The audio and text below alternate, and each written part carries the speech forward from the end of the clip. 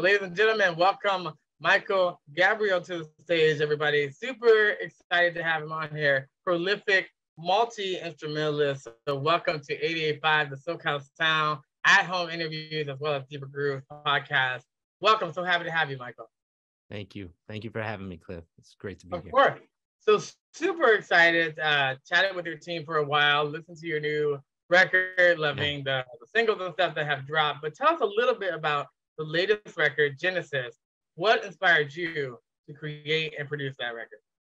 So I've had a collection of hundreds of songs for a long time and never really knew what to do with it. I always had wanted to release an album, but it was important to me to have a concept. It's important to me to have a story to go along with the songs, and not just have a collection of songs, 12 songs on a record. And so at the beginning of this year, I had this sort of revelation. I was kind of going on a spiritual and musical revelation. And on this journey, I said, okay, this is what I want to do. I want to take the first step in releasing all of my material. And what better way to take that first step than with a record called Genesis, which means the origin, the beginning.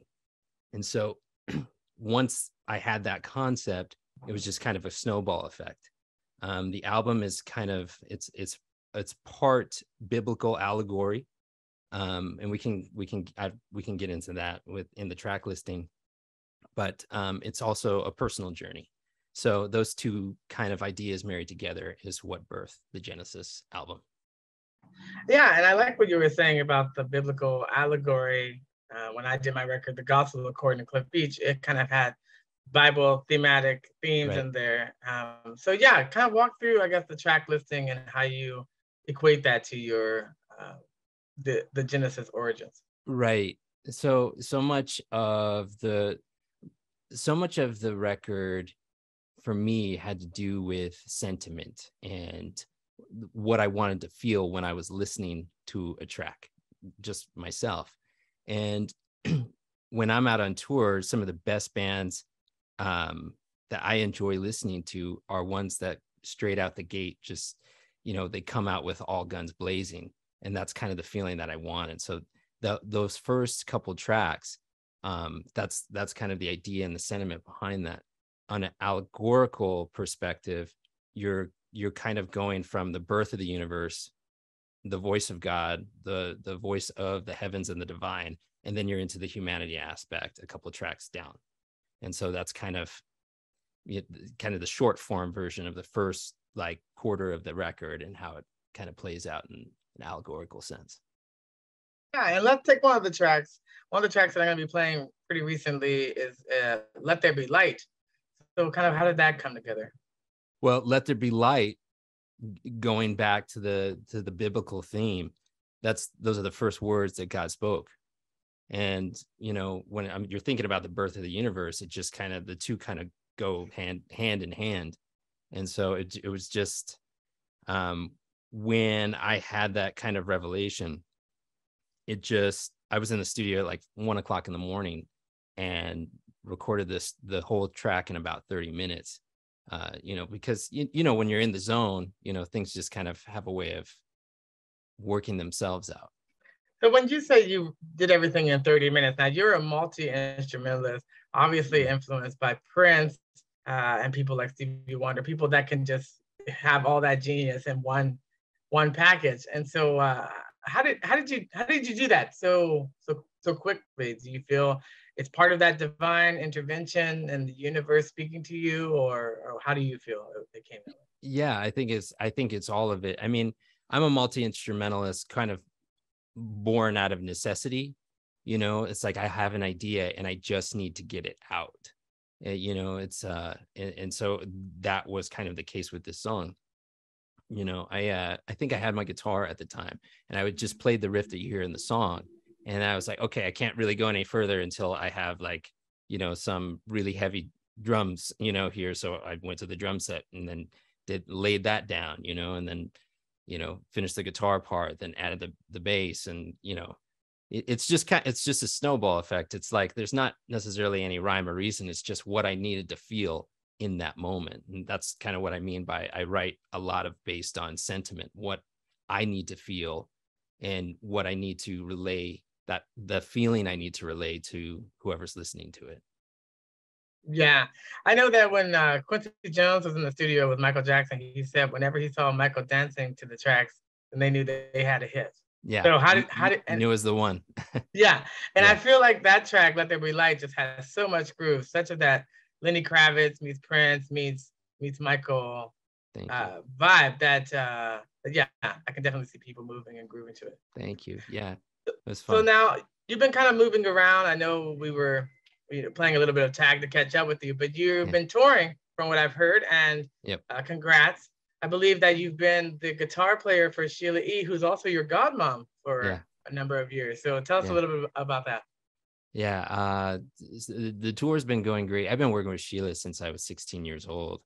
It started off as a fly on the wall in the studio, and then just kind of built up from there. And in working with her is just allowed so many other opportunities, from film to television to tours to a bunch of different things. But yeah, it's the tour that we just recently finished was in Europe, and it was one of the best tours that I've ever been a part of. It was just great energy over there. We love it was mostly in the Netherlands. We had a date in Belgium, and then the rest were in Holland, but they were all fantastic. All of the performances were memorable. So yeah, it was great. Yeah, I heard that you have to tour Europe because they just treat you so well. Is that true? It is. I mean, they're really into music in a different, slightly different sense here in the States. Like they're really into, take a record, for example. They're into like the live versions of every song ever produced by a particular artist. Like they'll go really, really deep, and we have some of that, of course, here in the States. But they're definitely, in terms of, Prince and Sheila E., they're definitely Prince-centric, Sheila E-centric fans out there. They're very passionate. Nice. What's like a typical set list? Like, what are some of the jams? I mean, obviously with Sheila E., you have the hits. I love Oliver's House. I hope that makes it into a set. But you know what? We just recently added that back in. And nice. we have been telling her for years, we're like, yo, that is the jam, and so many of them, but she's an artist that's always looking forward, always looking ahead, but it's so great to, be able to go back as well. So it's a mixture, I would say. I think it's a pretty healthy mixture of the hits, some deep cuts, and then some new stuff. Excellent. Yeah. Well, you can't talk about Sheila E. without talking about Prince. And apparently you have a huge kind of history with Prince. Prince was your godfather, rest in peace, rest in purple. But your parents actually worked with Prince and Sheila E. Your dad was like head of security and then managed Prince for a while. And then your mom was a co-lyricist as well as like road manager for Sheila E. Is that correct? That is correct. Yeah. Yeah. The family ties, yeah, they run kind of deep. So then, having these amazing godparents, like, what was it kind of just being like growing up in that world, which not everybody is fortunate to have. So being around such prolific musicians so young. Right. I don't think I noticed any difference. It was just normal, Yeah, I get that question a lot, and it's weird to answer because I don't know anything. I didn't know anything different. Being older and able to look back on that now, I realize, what a blessing that was. But at the time, it was just like any other day, as a kid, you're just like, okay, whatever. Oh, we're going to my kids, for example. I bring them to my show and they're like, oh, Dad, when is this going to be done? And I'm like, It was funny. We played the Grammys, and it that no, it was Prince's tribute, right? Grammys tribute to Prince. And my daughter looks at me and she's like, "Dad, is this live?" I'm like, "No, no, I recorded that months ago." It's like, no, this was recorded when we did the Grammys, but they're airing it now. There's just like kind of a disconnect as a kid. It's like you don't realize that what's happening is unique, and not normal. But I am so grateful for the blessing of being around such incredible musical talent at such a young age. I think it definitely it helped shape and mold me into the person that I am today and foster that musical creativity for sure. So speaking of that musical creativity, besides obviously Prince and Lenny Kravitz, some people would mention, like who do you think are your musical influences? Man, I find inspiration so I find inspiration everywhere. Musical inspirations, of course, you have Prince, and you have Sheila E., you have Stevie Wonder, you have Led Zeppelin, you have the Beatles, you have, no, I find inspiration everywhere, and not just in music, personal experience, stories, movies, books, poetry. I think it's important, to be open and to be able to receive inspiration from a multitude of sources. It's so interesting to me. You talk about Led Zeppelin, you talk about rock and roll. I think that genre has become kind of ethno-specific, but then people forget like the history. So rock and roll really is part of the African American root, but right. At certain points it moves on. Same with blues, same with jazz, and just really quick, I don't want to digress, but have you seen that documentary on that band, a band called Death? Yes. Yeah. Yes, I have. Yeah, it's dope. Yeah, and you look at that, you're like, oh, we're in Detroit in '68, but right. we have nowhere to go because we're black, and you're not playing Motown. Right. So it's tough. It's tough, with just music should be universal, and people want to play it and they feel a certain way, right. then let them. But yeah, I love to see people that are not pigeonholed necessarily one genre, and I think that's what I loved about Prince. Prince, the Rainbow Children album was amazing, as jazz, and I think people slept on a lot of those records because people want to put you in a box and what they remember, and but as an artist, you have to continually to progress. Right. Yeah, music. You're right. Music is a universal language. I mean, the cool thing is that that record exists, and it's accessible. You can access it. You can tap into that well, for continued inspiration. But yeah, I feel like, genre is just another tool for creative expression. And I don't really like to be bound by the limitations of genre. I think of genre as like just another tool, like an instrument like guitar or bass or whatever. It's just a tool used to be able to express whatever idea, feeling, or sentiment that you want to put across. Yeah.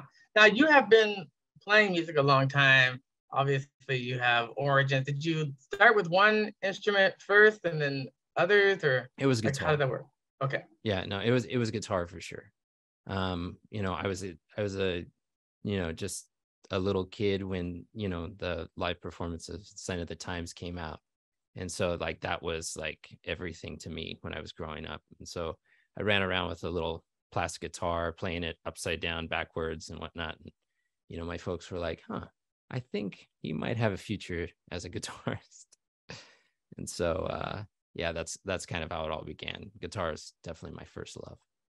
And an amazing instrument. I mean, I think definitely a melodic instrument would make sense as the first guitar, piano. Right. And then Sign of the Times, yeah, an amazing amazing record, and they done the live and the extended. I love the Shaka Khan remake of that song as well. Yeah. Done by Jimmy Jam, Terry Lewis, who obviously she was also produced in on Paisley Park at one point. So it's like a whole family Yeah. affair. The Paisley Park Mavis Staples also amazing if people haven't heard it, just in general. But now you've done an amazing amount of collaborations with Sheila E. and her whole family, Stevie Wonder, Ringo Starr, Beck, Common, Gary Clark Jr., Snoop Dogg, Miguel Hurt, Earth, Wind and Fire, Gloria Estefan, George Duke, George Clinton, like just a laundry list of people, and it's all amazing. So how is it to kind of even kind of rub shoulders and collaborate with any of those amazing luminaries? It's great. You know, that the most talented people I've noticed, like there's a trend, the most talented people are the most humble as well. And that's just it's cool to be able to be in the same room as you know, some of these incredible artists and kind of, you know, feel their energy. And I think it's been important to me to try to take something positive from each of those experiences and carry it on with me to the next thing. You know, I mean, we're all here to learn and grow and whatnot, and I'm just incredibly grateful. I feel nothing but gratitude for the experiences I've been able to have. Is there one particular time or one particular artist you worked with that stands out in your mind? Oh, I mean, it's like, I don't know, it's a tie between Stevie and like Ringo Starr. I think, you know, the first time I met Stevie, I was like 17 or 18 years old, and it was at a restaurant. It wasn't even like in a working environment or anything like that. And I shook his hand, and I swear, like I didn't wash my hand for like a week. I was like, I don't know I don't even, I was like, are you supposed to? I think, you know, maybe I'll just wear a glove the rest of my life, and, you know, just so I can kind of have some of that, you know. And then you know, Ringo, it was we drove up to his complex. We were redoing a song of his on Sheila's record, actually. It was Come Together. And so we drove to his complex.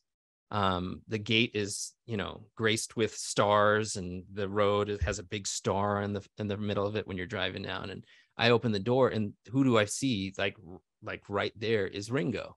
And he just gives me a big hug, like he's known me all my life. I've met him a couple times before we worked together.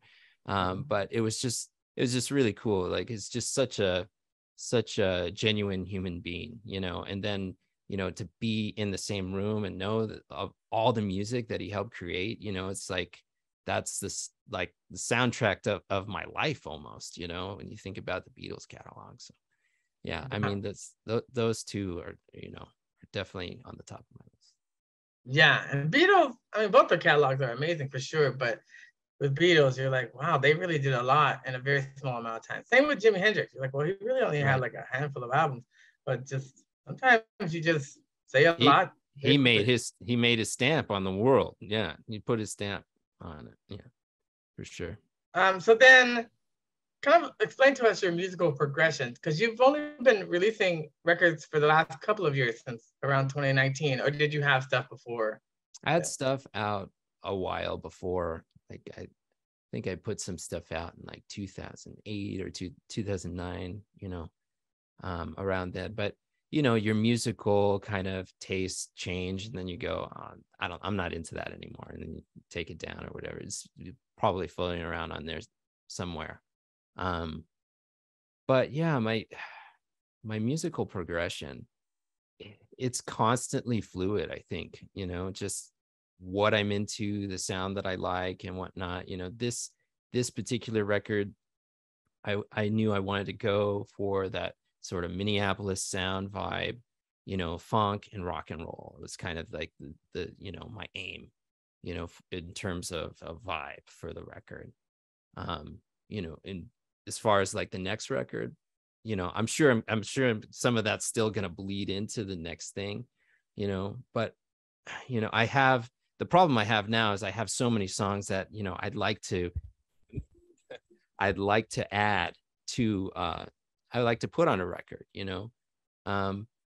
But with this record, over half of the songs are new, you know, because in a constant state of creativity. You get it as a Sure. musician and as an Of course. artist. It's like, I love this song, but I'm not I'm not there right now.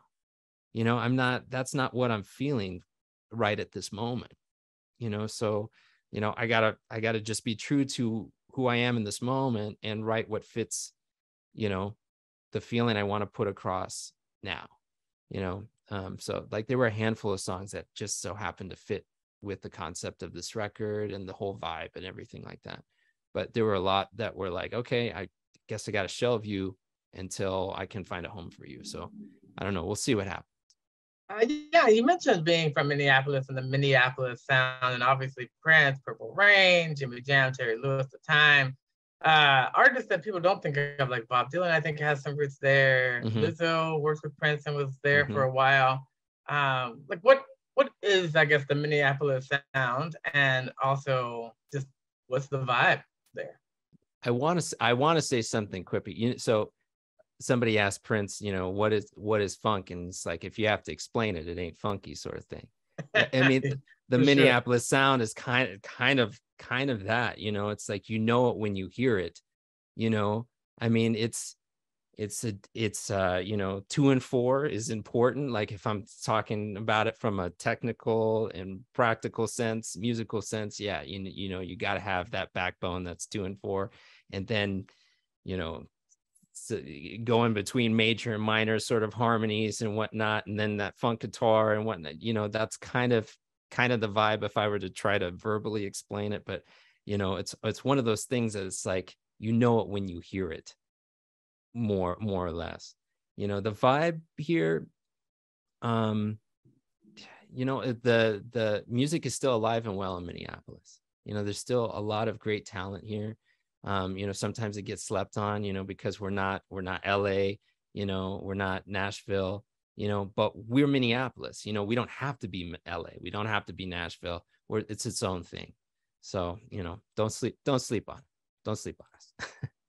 Nice. Well, I've never been, but it definitely sounds like there's a history and art, museum, cultures, and the clubs. The Mm-hmm. clubs that are still around, that have been there Yeah. for quite a Yeah. while. They're Yeah. they're always still pushing the envelope and pushing out new talent. Yeah. There's a, kind of city famous, you could say world famous, but Bunker is a small club downtown. It's always something happening over there. You can go there every night and hear some great new music.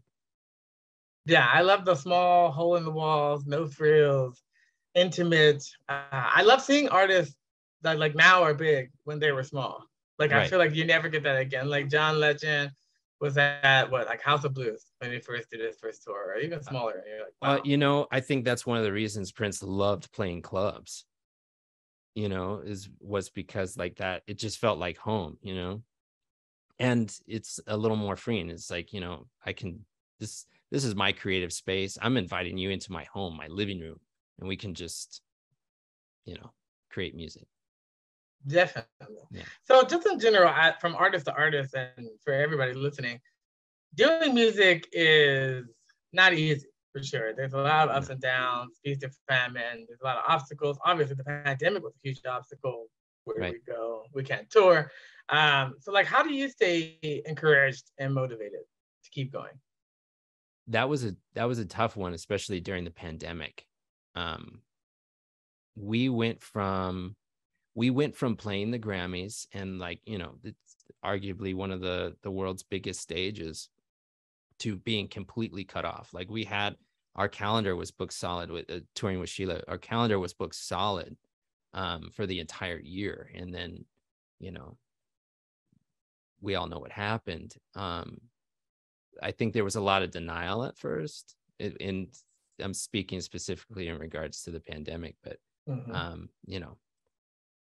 then there was the acceptance piece, and what got me through it, what was just creating, was just sitting at the piano, was just, playing my guitar.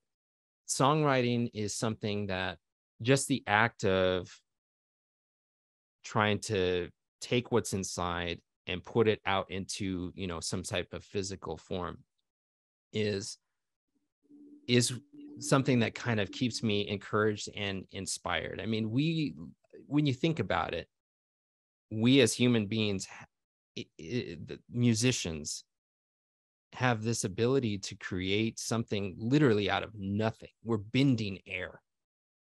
You know, I don't mean to get too deep on it, but like we're bending air. We're making mechanical vibrations in the air, and that's what music is. Like it's literally nothing, but your creative soul, what's inside of you. You know, so you know, trying to be open to receiving whatever it is that I need to receive at the time to be able to act as a conduit and a transducer to get that message out, it was enough to kind of keep me going in the pandemic. And it's enough to keep me going, you know, even outside of pandemic related stuff. You know, my family, my kids, you know, my wife, all of those kind of wholesome, you know, more wholesome personal things, you know, keep me going as well. You know, my faith keeps me going. You know, it's a combination of a lot of different things. That's good though. That's a good mixture when you look at like the life of the pie, all those different buckets and segments kind of Right. make up Yeah. the whole. It's not just one thing. You know, I'm sure you can attest to that as well. Yeah. I think we're learning that we're sharing this experience and journey through life, and there's a lot of synergies and similarities, you know, Right. regardless of culture, ethnicity. I think at our core, we're basically all the same. Right. You know, and during the pandemic, that was especially true. You know, we were kind of all experiencing this same sort of thing all together, even though we were isolated and whatnot. I think we all got to the point where it's like, hey, we're all going through this same experience together, you know, and there was something, you know, kind of comforting about that, you know, in a weird way. You know, it's like even though we're separate, we're still together, you know, sort of thing. Oh, for sure. Yeah. My mom sums it up best. She says, we were all in the same storm, but not in the same boat. Right. Right. So I was like, wow, that's a good way to think Right. about it. I ask everybody some rapid fire questions just for the next generation. Sure. What would you tell a newbie starting out in music today? Record yourself every chance that you get. I think it's important to be able to hold a mirror at your playing and your development. And so I think the more that you can record yourself and listen back and is important. And take advantage of the technology age that we live in. You know, you have a wealth of musical professors that you can just have access to via YouTube, and you can slow it down and all those things. It's like, so take advantage of technology and record yourself. Oh man, the youth know nothing of the grind of heavy vinyl, going to the library, like not being able to just click, pull up something. They don't understand it, or cassette, you know, it gets unraveled, then you had to use the pencil, you know, it's like, or the pinky. It's like, yeah, man, they don't know. Struggle was real. Yeah, or 8-track. There was no rewind. You just had to listen to it. That's it. Back. Yeah. You had to keep driving around. Leaf gas was cheap. Right. But so then, what do you want your legacy to be? Obviously, you're super young and it's going to be a long time. But at the very, very end, what do you want people to say about Mychael Gabriel? Oh man, you know, I've been so busy living in the moment, I haven't really, you know, thought that far ahead. But you know, I think just hopefully my music will be my legacy. Like I said, I have so much material, and it's you know, the pandemic gave me a chance to really kind of reflect, and I realized that it was really important for me to be able just to get this out there, you know, just to get these musical ideas, these feelings, these thoughts out into the world. So this record is the first step of many, much more material that I'm going to be putting out. So I would say my music. Okay. So when you think that, and obviously knowing a lot about Prince, how do you feel about posthumous record releases? I think he even said, you know, it's like, you know, it's probably not going to be me that's putting it out, but you'll hear it eventually. I think he said that in an interview. They were just ideas and thoughts and feelings. It was a moment that you were capturing, so as long as it's done in an honorable and respectful way, I think it's good. It can even be important, because maybe it's something somebody else needs to hear. You don't even know it. It's like, sometimes, for me anyway, I make music with very kind of selfish intentions. I'm doing it for myself. It's like, oh, this is something that I like, whatever. But, imagine never hearing September, Earth, Wind and Fire. It's like, imagine, never hearing Let It Be. Imagine, Hotter Than July, that album never existing, just because, it's like, oh, I just made this for me. You know what I mean? You never know how it's going to affect somebody else. True. And in a way, it's like, and especially when you put it out there, then it's like it really doesn't belong to you anymore. It belongs to everyone to kind of share. So I think it can be cool if it's done in an honorable way. Yeah. I mean, I don't know. As a fan, I love it for sure. As a musician, I think maybe they're like, hey, there's a reason why I didn't put this out. I didn't want this out there. Yeah, I get that too, but you got to think, it's like he, I definitely can't speak for him or anything like that, but he could have destroyed it all, you know what I mean? But he saved it, Yeah. And, all great artists have it. Stevie, yeah. I'm sure they're going to crack that vault.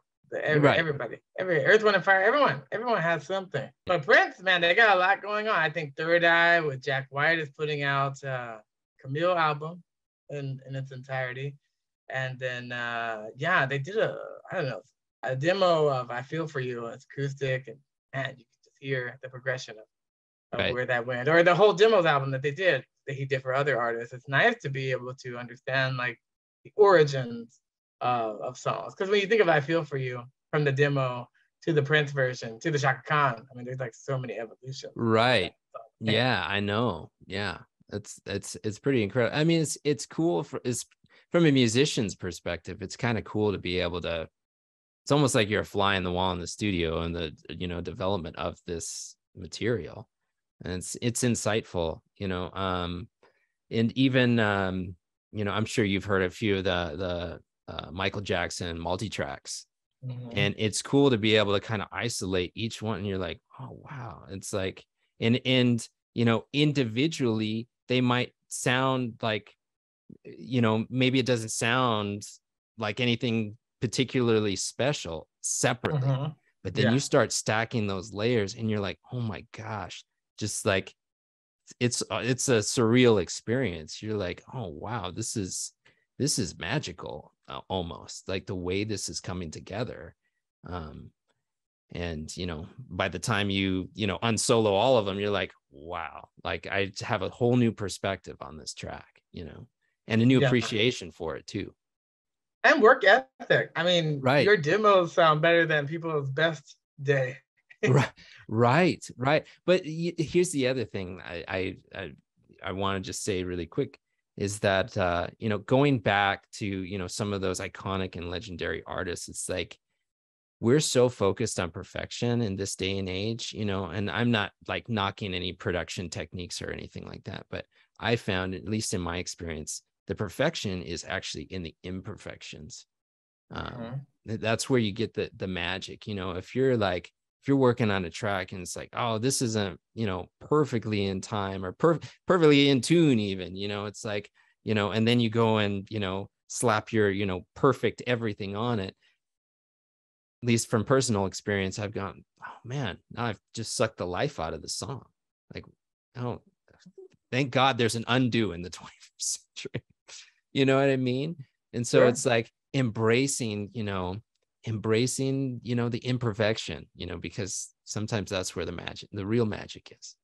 Yeah, for sure. And I think that is some of the downsides of technology when you think of auto-tune and Melodyne, you do lose Right. a piece of the soul, and you lose a piece of the idiosyncrasies in the voice that we used to treasure. Some people were naturally flat, naturally sharp. Some Right. people just had like raw emotion, maybe not necessarily the best instrument.